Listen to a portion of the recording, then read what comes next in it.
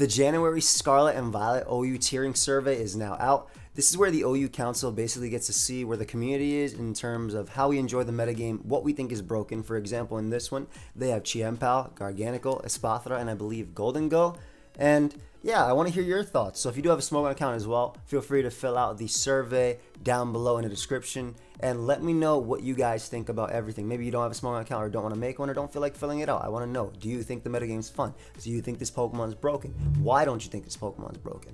Let me know down below. Leave a like and subscribe if you enjoy this content. So we're going to get right into this, and I'll be giving you, this is my first time like opening it up and answering it, so you guys are getting my actual answers. So what is your Smogon username? Of course, it's AIM. You can leave teams there as well if you want. And I also want to note this is the second OU tiering survey that we've had for Scarlet and Violet. The first one was back in December. On a scale from 1 to 10, how enjoyable do you find the current metagame? I'd say a 9. That was my answer for last month, and it's still the same. We did lose Chi-Yu and Annihilate, and I'm gonna be honest, I miss Chi-Yu even though it was 100% broken, but I still miss it. Now, why am I enjoying the metagame and finding it fun? I think that there's still so much room for innovation.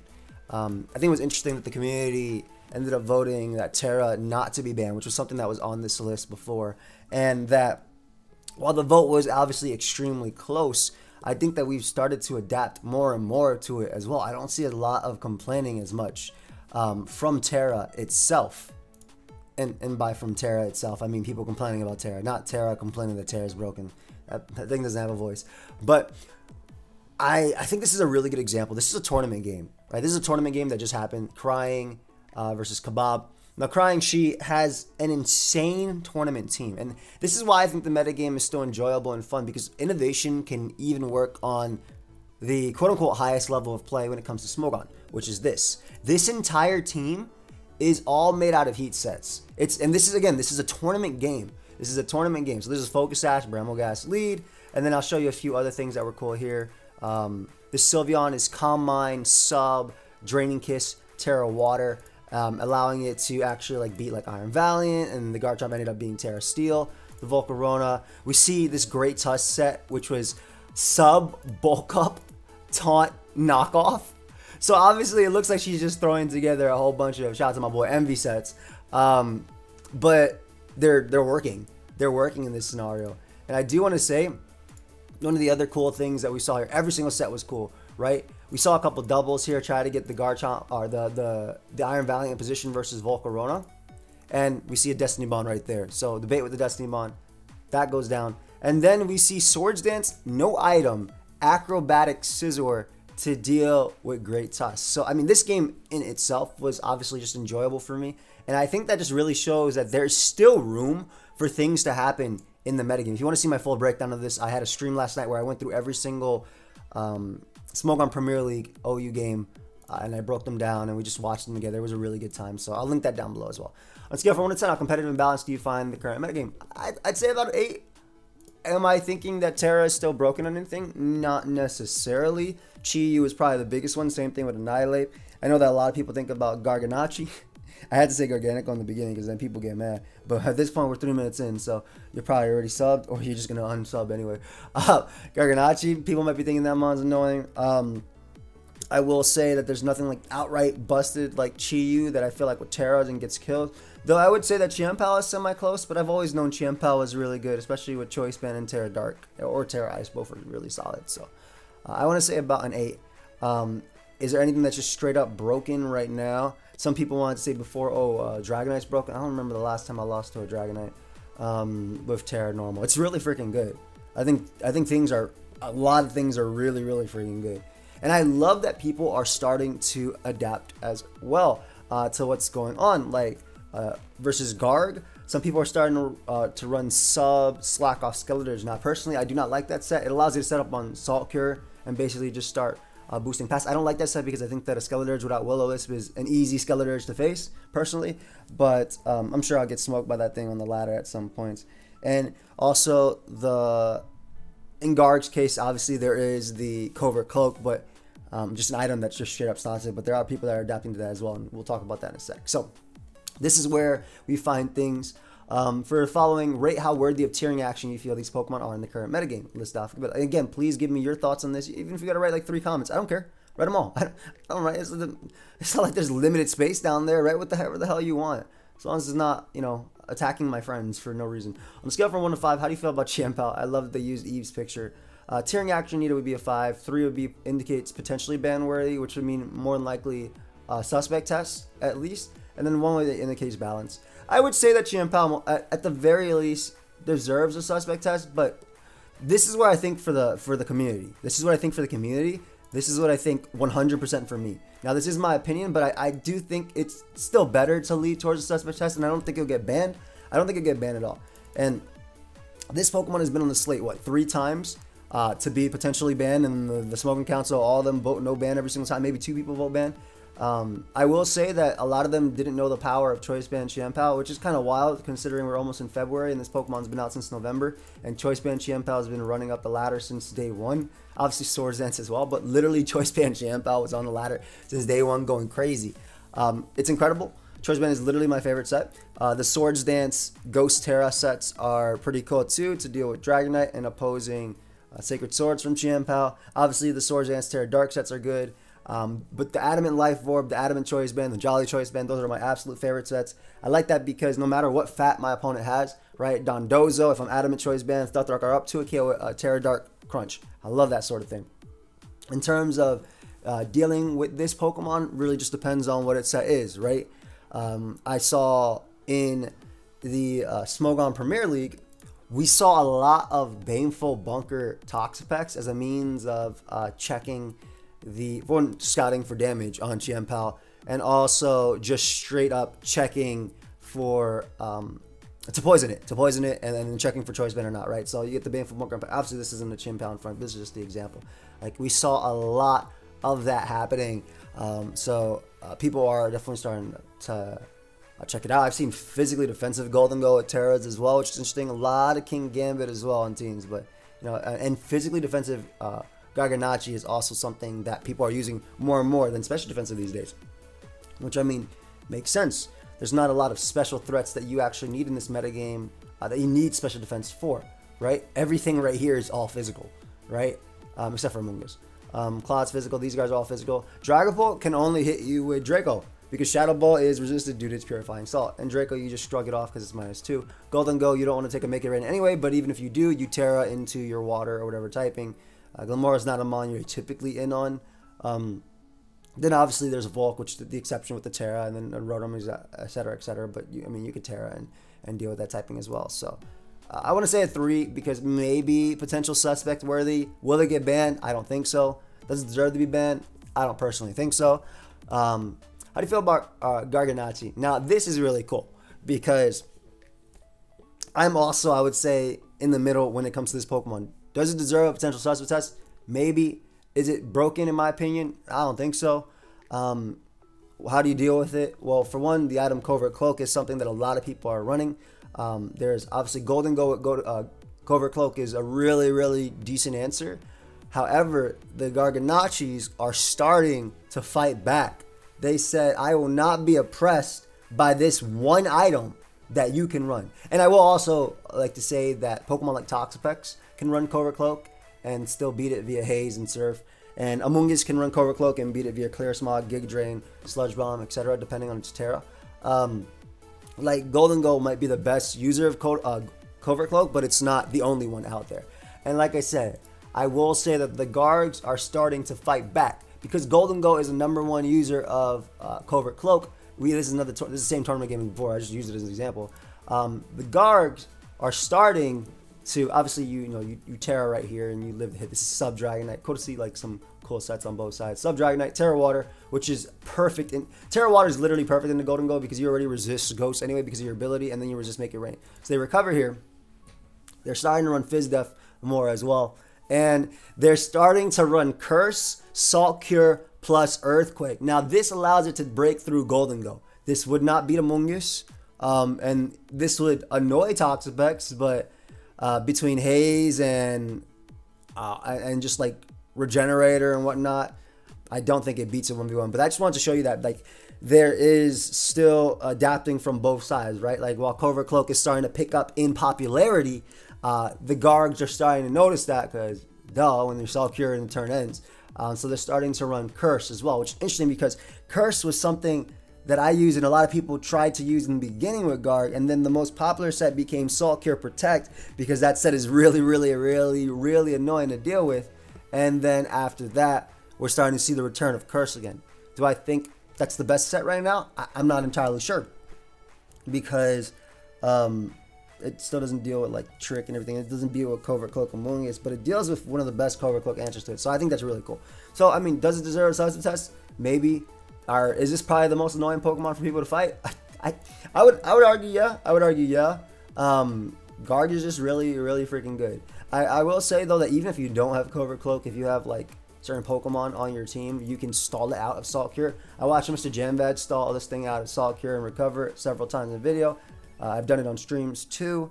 But I've seen him do it on like just with his own Garg plus like a Corviknight in between them, and obviously with the limited numbers of recovers and stuff like that, and you know, you knock its item and stuff. But maybe he deserves a suspect test, sure. How do you feel about Gholdengo? It's fine, man. It's straight up, it's fine.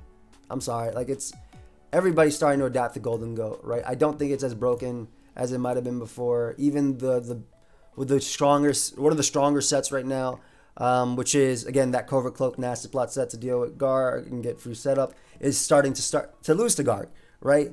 It has to be very careful because it can't spin block the #1 most used Pokemon, which is Great Tusk. Because if it comes at our knockoff, it's on a balloon, it dies to Earthquake. However, some people are starting to run physically defensive on Gholdengo too. I love that people are starting to adapt to what people are adapting to the counterplay. I love that. That's called metagame development.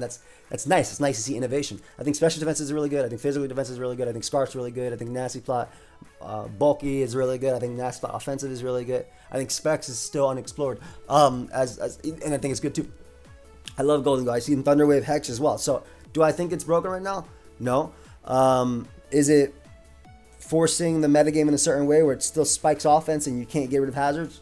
Not what it was before. Right, excuse me. I have to clear my throat. Not what it was before, right? Like, obviously, there wasn't as many oppressive Pokemon as there were when we were saying, oh, Gholdengo's so broken because we can't get rid of these spikes. And, man, and I'm losing to Palafin. Just smack my mic. Palafin, Chi-Yu, Annihilate type things. We don't have those guys anymore. Iron Bundle, right? So, obviously, with spikes up, it's hard. Switch into them. But I don't think it's the greatest. Like, it still blocks default, which, honestly, good. Good. Corviknight is freaking pain, and it deserves its default to be blocked. Shoot. And that recover loss. I love Corviknight, one of my favorite Pokemon to use ever. But it deserves it. It deserves it. But I think that people are really adapting to Gholdengo. I think that, and that's just what happens, right? That's why I don't like tiering action super early, because I feel like as a metagame starts to develop, we really start to see things that just like change. And then stuff that we thought was once broken is no longer broken. Or it's no longer as good as what it once was.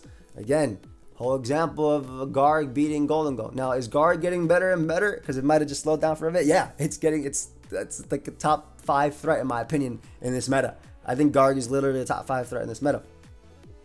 But yeah, I think Gholdengo is completely balanced right now. I'm being completely honest. I do not think everything can beat it. Literally everything can beat it. And obviously with the right set, sure. You can say that about anything. Oh, with the right set, Gholdengo can beat its counters. That's cool. With the right set, its counters can beat the counterplay that Gholdengo wants to go for. Like, what? I don't think that's a great argument. I just think that in general, Gholdengo isn't what it was before. Especially because the metagame isn't what it was before, right? It wasn't Shed Tail Pass with spikes, and you couldn't do anything about it. That's not there anymore. Though I also want to say that Earthworm is getting a lot of usage, and it's still very good. It's still good. So who knows if anything has like that. All right, Espathra. I did a video the other day with Espathra Flittle. And the aim of the video was to get a Flittle sweep. Just straight up Flittle sweep. We ended up getting it. And Espathra obviously swept so easily with Shed Tail, with dual screens. Espathra is really freaking good. It's very good. There's a lot of Skeleturge running around, but if you don't go hard in Skeleturge, you basically lose to Espathra via Skeleturge. You have to go hard Skeleturge and immediately just start Torch Song. Otherwise, you just lose. Especially if it's sub, because you're not doing enough to it. But yeah, it's a great mon. Been a minute since I've lost to this thing as well, and I will say that seeing more special defensive Gholdengo, seeing more sub Torch Song Skeleturge running around, Skeleturge in general, also this thing having the Terra, I think is big. They're not always running Terra Fairy. I've seen Terra Fire as well, and obviously Terra Fighting is a big one too to hit Chien-Pao. Though I think that Terra Fairy, Dazzling Gleam, Calm Mind is the best set. We see a lot of sub Calm Mind running around as well. Like, we've seen a lot of sub. This is another tournament game. As you can see, this is just straight up Shed Tail Pass into things. And there's a sub Skeledirge, which is really good into this team. And I just want to say, like, it's at full. It's able to deal with that. We get the Earthworm in. We get the Shed Tail Pass right into Roaring Moon. I'm just going to have this going. And this is what I'm talking about. We've seen sub Calm Mind because sub Calm Mind allows it to set up on guard. Now, here's the thing. Right here, Rough messed up.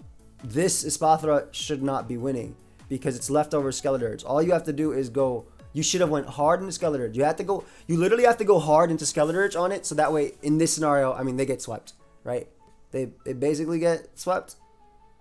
Yeah, they basically get swept by this. You have to go hard Skeledirge to get enough hits to get leftovers over to be able to. Oh, it wasn't leftovers in this one. I was thinking about another one to be able to break it. Instead, on the initial Saw Cure, obviously you don't break the sub. That's fine. But yeah, as you can see right here. This is Espathra just straight up. It's still winning in tournaments, and this was fairly easy. This is fairly easy for a load-in to do. But again, a lot of that had to do with you. I think you have to literally go hard Skeledirge. You have to go hard Skeledirge because you're unaware of it, but store power still gets stronger and stronger. So while it's weaker, you can deal with it. Now, of course, when it comes to screens and things like that, obviously that makes a difference too. Though a lot of nasty plot, bulky, Gholdengo, special defensive are running around as well. I just love the fact that the ladder is starting to adapt more and more, and the tournaments are starting to adapt more and more to Garg, and Garg is adapting back, and then Espathra is adapting to that. Because in my opinion, the best set is, whoops, that's another replay we were watching of Curse Garg straight up winning. The best set in my opinion is Espathra, still Calm Mind Roost, but because in a tournament you're going to see Garg, you're going to see some better Pokemon, Sub Calm Mind is really strong, obviously too. But how do you feel about it? I want to take a quote from Blunder real quick because I think it's very interesting. Alright, so this is how Blunder feels. If I lose to it and I feel I don't deserve to lose, ban it. That's how he feels about it. And that's what makes Amon broken to him. In that tournament game, I think, again, if Skeledirge had come out, it would have been able to deal with that. But I understand being conservative with Skeledirge because you need it to deal with basically everything. But as long as you don't lose to Espathra, I'm sure you can, muscle through everything else. Now, in my personal opinion, how I think about the metagame, I need to have, I prioritize fun over anything else. Fun and limited bans is what I prioritize, right? Or what I'm not on the OU council at all. But I was like in X and Y and never again since then. I prioritize fun. I prioritize having a good time over it. So, do I think Espathra is annoying as hell? Yeah. Do I think it's broken? I feel like it's just too hard to get going unless your opponent, at least in that situation, if you get misplays. Though obviously dual screens helps it out as well. If you're running the Ting-Lu type of team or Whirlwind, Espathra is just never doing anything. If you have a nasty plot, Gholdengo with Covert Cloak. I'm just saying Covert Cloak just because that's sets are usually running nasty plot. Obviously Air Balloon does it too. But if you have a or heavy duty boots, you should be able to break it 1v1. But obviously in the right scenario, under screens, Shed Tail Pass, sure, Espathra might need some tear reaction. But I still think it's about a 2 or a 3 at the worst, right? I don't think it's as busted as it is. And I think that there are Pokemon out there that just straight up can, break it and stop it from doing what it does. So I'm putting it at 2. I'm putting it at 2. Maybe it needs tearing action, but whatever. That's my opinion on it. If there's anything else not mentioned that you would like to see the council look into, we value your input, so please do not hesitate to let us know here. Let's see. Just looking at the tier. Can't wait for Greninja to come back on the 27th, by the way, guys. It's going to be nice. 27th, 20, well, probably 28th on Showdown, right? But I'm looking at the tier. Nothing really. I do like to say that I love that Meowscarada is starting to rise up in uses again. We saw a lot of Meowscarada tournament. Again, if you guys missed my tournament, like going over it, just I'm going to link it down below as a stream, as a whole thing. Check it out. It's a lot of content. Anything else just straight up looks broken to me? No. No, I think that's it. I think that's really it. I like where the metagame is right now. I like when metagame stabilize because that opens up innovation. Right? Sub Skeletor is starting to work because obviously that Garg is going to be there. The Curse Gar is starting to work because we know that Gholdengo is going to be everywhere. But no, I don't have anything. Did you make it the top 24 of the SV No Johns? No, I didn't join that. Did you get the voting requirements for SV? Yes, I did. Are you top 150 on the SV OU ladder? I should be. Your answer. If so, what's your alt? Psychic partner. It should be up there. I don't know. I got a couple accounts up there. Let's see. Pixelmon. Pine Coast. That guy's number 1. We got Mr. Jam. Where's Mr. Jam at? Don Dozo 1955. Guys, if you have not already started watching Mr. Jamvad Academy, this guy hit number 1 multiple times. Good friend, long time friend. He's uploading all the time now. Check him out. Check him out. I could just control F. Yeah, there it is. Number 40. Yep. Okay, so we're cool. Yeah, Psychic Partner's up there. But yeah, overall, what do you guys think? Is there anything else that you think needs to be looked at when it comes to Scarlet and Violet? Let me look at the Uber's tier list as well. Let's bring down Miraidon, the most broken Pokemon probably of all time. I also want to note that, and obviously this is not a reason to not ban Pokemon, because I've seen comments like this. So this mon's gonna get no usage in Ubers. Like that, who cares? That has nothing to do with. I mean, it's sad, right? Because the mon went from everything to that. I want to note every single mon that's been banned this generation is good in Ubers. Every single mon that has been banned from this generation's OU is good in Ubers. Annihilate does the exact same thing. Chi-Yu does the exact same thing. Arguably worse, because Koraidon is a better sunsetter than Torkoal and can U-turn in on it, basically, right? The switches to Koraidon. You turn into Specs Chi-Yu, Terra Fire, and just click Overheat. Cyclizar is still good with Shed Tail Pass. Houndstone is beautiful. Fluttermane, they're great. Fluttermane is damn near oppressive. Houndstone still really good on Sand, and with Choice Scarf, it's faster than like Scarf, Koraidon and things like that. Iron Bundle tears it up in that tier 2. Palafin tears it up. So, I mean, it's cool to see that every mon, not just the 2 Ubers we have, but every mon that has been banned is still so freaking good in the Ubers tier. It's actually so cool to see. It makes me happy, right? Because you'll have generations, and again, this is just something that I noticed, and you know, I want to say, let's look at Gen 7 Ubers. God, there's so many tiers. Damn, like, yo, bro. All right, whatever. Let's look at Gen 8 Ubers because it's closer for me, right? There's tiers where like mons that get banned are not very strong. Like regular Kyurem, not very strong in the Ubers tier, right? Obviously, there's a little more examples of mons that are actually still good. Especially as whatever in Gen 8, right? You want to use the Calyrex Shadow Rider. Though I've used them both to break for each other. But yeah, that's really all I have for you guys. Let me know your thoughts down below. Let me know something that's not on this list, because I didn't put anything here. I didn't put anything here on this list. But that's because at the top of my head, I can't really think of anything. I should like to see the council look into. Bring back Houndstone. that's it. Bring back Houndstone. But let me know down below. Thank you for watching. Also, before we obviously go, I want to say that at the end of this week, I'll be having my, I'll show you, my Draco desk pads. They'll be out on Friday. From Friday to Monday, they'll be out. So from the 27th to the 30th, they'll be out. They're 35 inches by 16 inches, you know, with advanced GG. And everybody who buys, there's 5 people get a chance to get the shiny version as well, so you'll get both. So yeah, I'm excited about that. But I just wanted to let you know that's coming out this Friday, and that's only going to be available from Friday to Monday. Thank you for watching once again, and yeah, that's it. Peace.